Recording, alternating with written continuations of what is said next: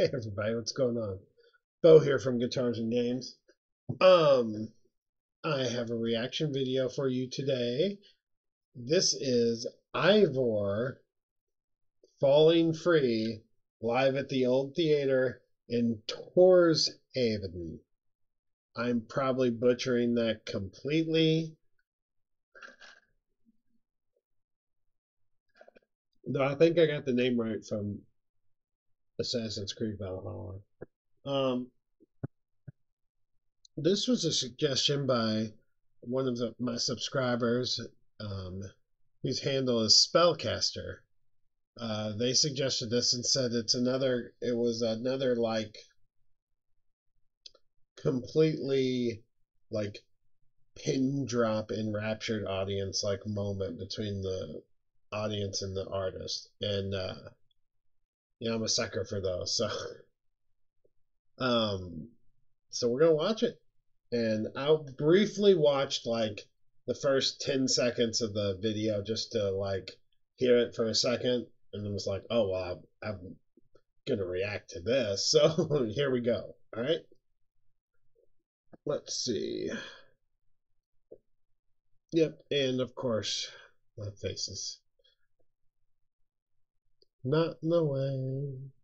All right, here we go. Well, let's unmute you before I do anything stupid. We have another incident of no sound. All right. It's called Falling Free's the song.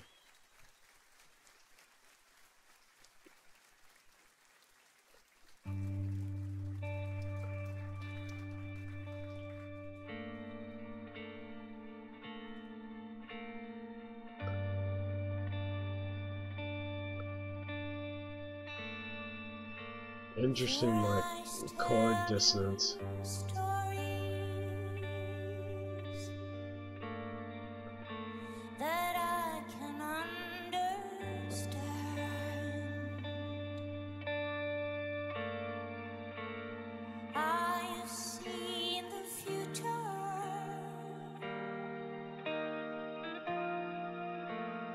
Written in your hand. Her guitar work is amazing.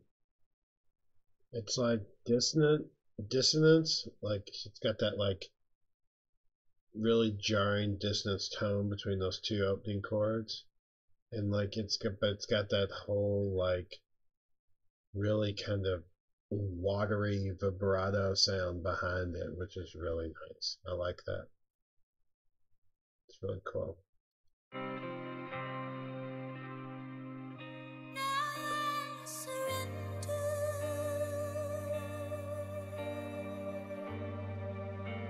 I wish I could sing that better.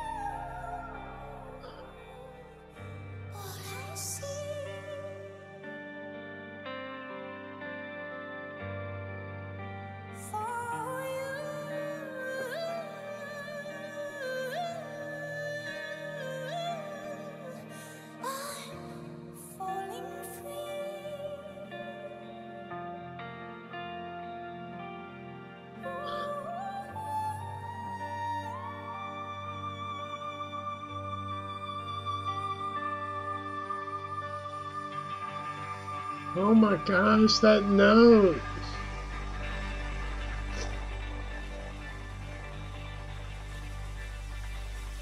That note! Oh my god!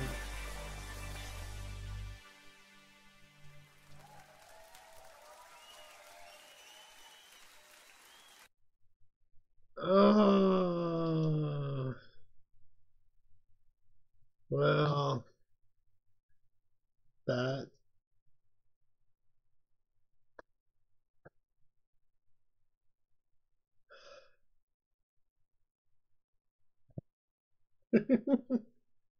That makes me so happy. I have a feeling like it might be kind of sad. Like some of the lyrics, I don't know what Ivor's intentions are, but it makes me feel like joyful. I don't know. Is that wrong? Is it supposed to be a sad song? Her voice is like otherworldly. Um, has anybody listened to Lisa Gerard before? Dead Can Dance or her own solo work?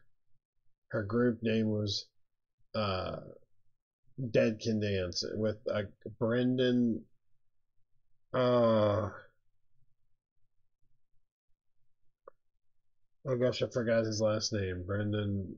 Her name is Lisa Gerard. She's an interesting singer in her own right, but she reminds me a little bit of that end part where she was doing the like vocable stuff.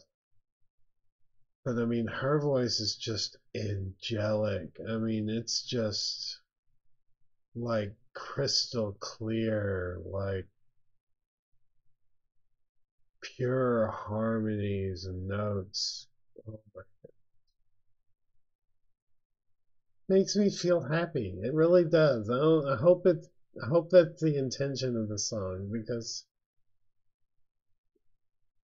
I mean, it made me tear up a little bit, but it's like happy tears, like the feeling of those notes like piercing your soul and hearing them like,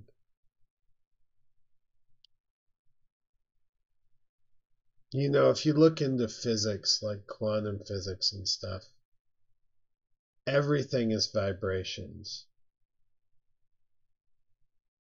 String theory thinks the universe is made out of strings that vibrate at a certain frequency. It's one of the times that the reason I believe that is because when I can hear music, sometimes it's one of the few times I feel connected to something bigger than me. And I don't mean in like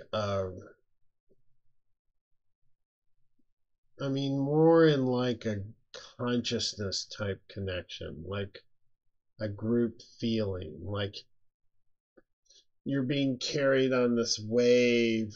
Everybody's experiencing these emotions together, and you're being carried on this wave of, sadness or happiness or love or hate or, and it's like it pulls you where the singer wants you to go and you don't really control what comes, that kind of feeling.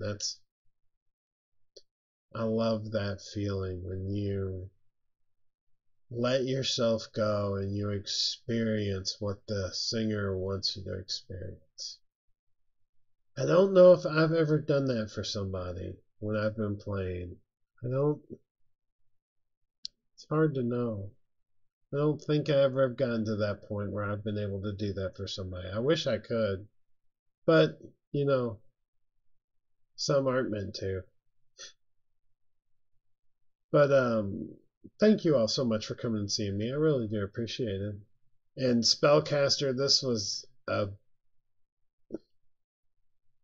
kudos kudos to Spellcaster for this suggestion. That was really good. That was awesome, man. I appreciate it. Thank you so much. And thank you all for subscribing and commenting and being so supportive. I really appreciate it. You all have a good day, all right? I'll talk to y'all later. Bye bye.